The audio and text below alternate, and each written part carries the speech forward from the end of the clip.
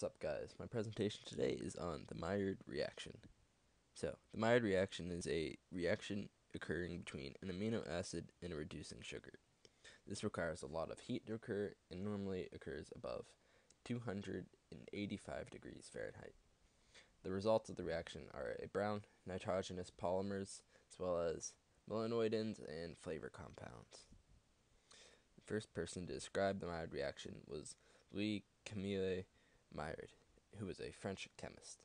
He stumbled upon this occurrence while trying to recreate biological protein synthesis with sugar and amino acids. Some of his other works included the study of the metabolism of urea and studying various kidney illnesses. Okay, amino acids are the basic building blocks of protein molecules. They consist of a central carbon bonded to an amine group, which is NH2, an acidic carboxyl group, which is COOH, a hydrogen, and an organic R group. The R group is what makes each amino acid unique, and it's just an unspecified compound. The picture displays the basic structure of an amino acid. The Maillard reaction occurs in 3 stages, all occurring very rapidly. The first stage is when the sugar and amino acid take part in a substitution reaction centered at the nitrogen of the amino group. This forms an N-substitute glycosylamine and water. Stage 2 of the reaction is when this newly formed glycosylamine goes through an Amadori rearrangement. This process involves the changing of an aldimine into its retrospective ketoamine. Amines and ketoamines are just an amino acid bonded to an aldose or ketose sugar.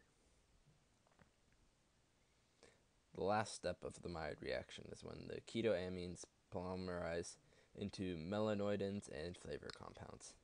The melanoidins are the result of the reaction seen physically through their brown look. The flavor compounds are various molecules that form which are responsible for the taste and the aroma of the reaction. In the picture are various flavor compounds and what their properties are. So, where can you find the Maillard reaction? There are many foods that you eat every day that contain compounds resultant of the Maillard reaction. Some examples include brown meats and roasted vegetables, the outer layer of baked goods like breads and cookies, roasted coffee beans, and the nice golden brown color that French fries get when they are cooked. These are just a few examples of the Maillard reaction, and they can be found in almost every food that you eat every day.